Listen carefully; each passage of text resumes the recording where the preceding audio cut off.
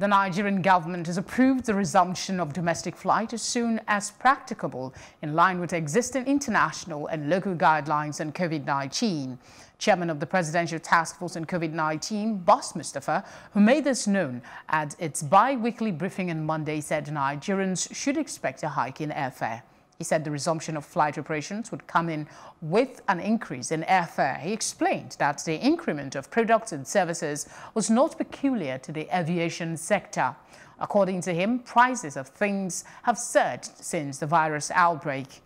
Nigeria shut its airports except for essential flights in March as the country began to grapple with the coronavirus pandemic, which has cost over 500 deaths in the country.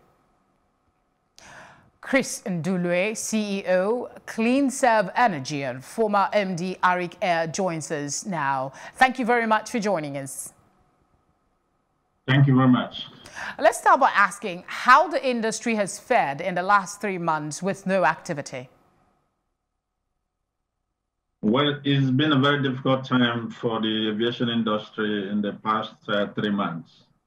Obviously, it's something that has not been experienced before. The industry has been in a state of coma, kind of.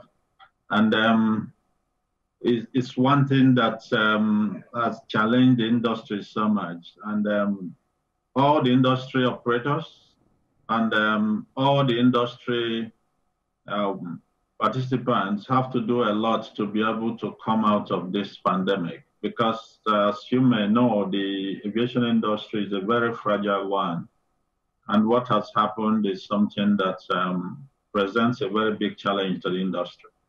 Do you think all the stakeholders have crossed their T's and dotted their I's well enough to resume flight, or do you think it is too early? First, I don't think it's too early. I think that a lot has been done. I also know that the federal Minister of Aviation, as well as the Nigerian Civil Aviation Authority, the Federal Airports Authority of Nigeria, and all the airlines have done a lot of work in preparation for resumption of flight operations. Because no airline can actually survive without flying operations. And what has happened in the past 3 months is something that the airlines need to get back to business as quickly as possible. And I think that Nigerian has done well in terms of responding to the COVID-19. And that's also happening. A lot of care is being taken in trying to reopen the airports and make sure that we resume flight operations. I think they're taking enough care. I see that a lot has been done at the airport. So I think that it's not too early. It's a good time to start. All right. Some are describing some of the protocols that has been outlined as cumbersome, like the airline saying that passengers must arrive at the airport at least 3 hours before a local flight. Yeah, the protocols are not too much. You realize that the protocols are just focused on making sure that there is no transmission between individuals at the airport. And it's something that can be done, without it's not going to take additional time as much as that, provided people just comply and do the right thing at the airport.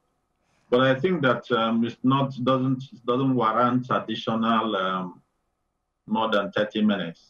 At the airport. If that happens, the fact that you are giving space between you and the person in front of you does not mean that you do not get service as quickly as you should get service.